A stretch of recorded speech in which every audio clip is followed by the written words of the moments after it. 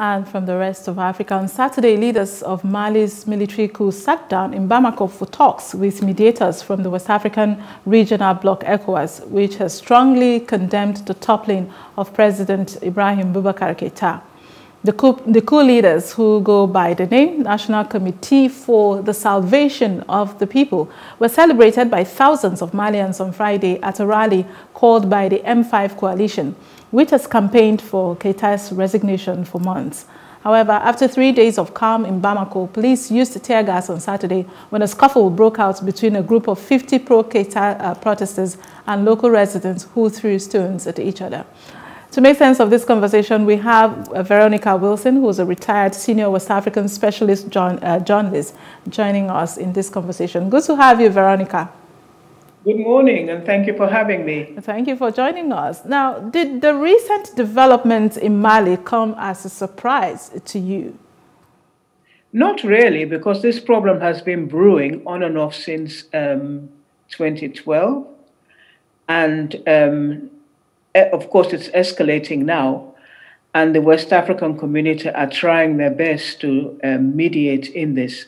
They've sent the Nigerian ex-president, Mr. Jonathan, to go and carry on talks with all the different factions.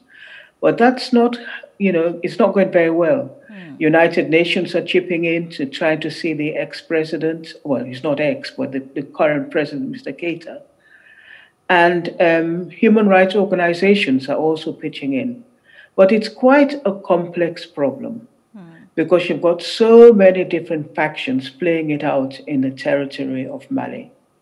Of course, you've got the old French colonial power. They're there.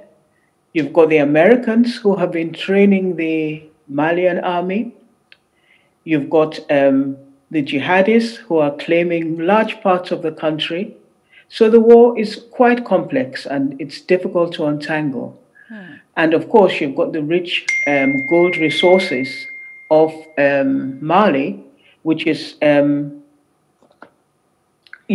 complicating the issue further. I mean, it's a terrain that you're quite familiar with in terms of your experience, but it seems the dialogue between leaders and followership in Africa still revolves around forced longevity. Has this been your observation? Unfortunately, yes. We could name quite a few leaders who are still there and hanging on to power by the skin of their teeth. But as long as the army is on their side and all these powers make sure that they look after the army very well, they treat them, they pay them well, they have military hospital, they give them enough food, they make sure they keep them nice and loyal to their concern. Now contrast that with what is happening in other parts of the world.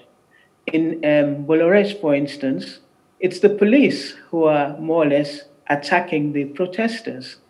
Now, our police are quite laid back and they don't have the resources to do this with. So perhaps one should start to question really the role of the army in African countries. Right. Technically, from my simple understanding, an army should be there to defend your borders. Now, we're not fighting each other, thank God. So therefore, who are we defending ourselves against? The citizens, it seems. And as long as this is happening, and we're not really questioning what, restrict the army to their barracks and leave the civilians in peace, then most of these coups will not happen so frequently and with such ferocity.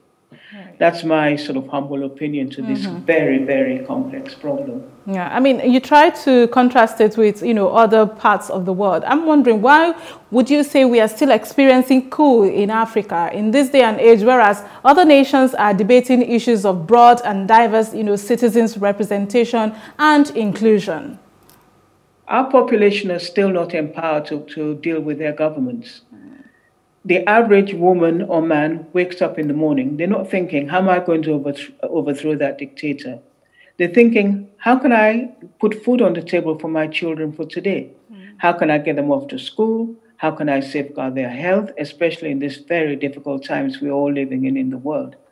So we don't have the economic clout to deal with our leaders.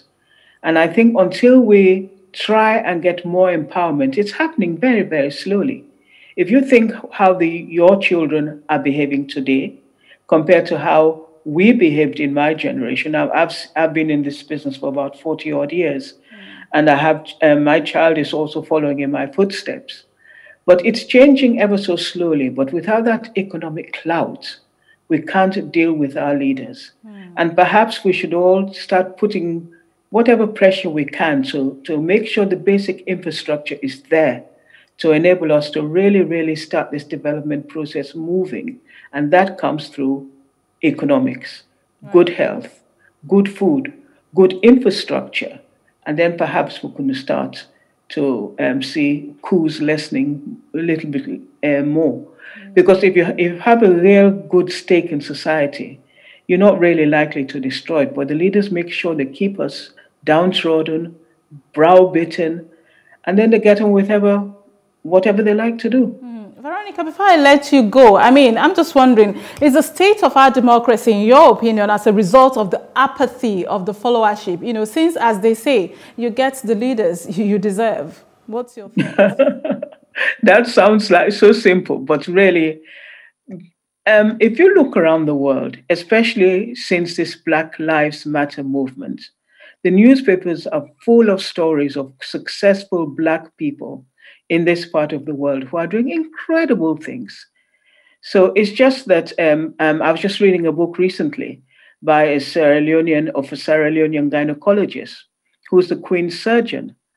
Now imagine if our countries were equipped sufficiently to entice all these talented people to come back home. Just think how dynamic it would be. So it's not that the leaders, the country gets the leaders it deserves. It's just that, again, back to my point, the economic structure is such that they keep the continent impoverished, making it impossible for any meaningful development to take place. Just imagine, as I say, all these people from America, from Asia, from Europe, all going back to their countries and turning it around. The leaders will have to sit up and shake up. And then, of course, there's this underlying thing that we don't mention, the ethnic problem. You know, and depending on who you are, where you are, who's in power, the patronage you receive. So it's not a question as simple as the people get the leaders they deserve. They're keeping all the talented people out of them because they're all afraid to get stuck in this malaise of corruption and bad government.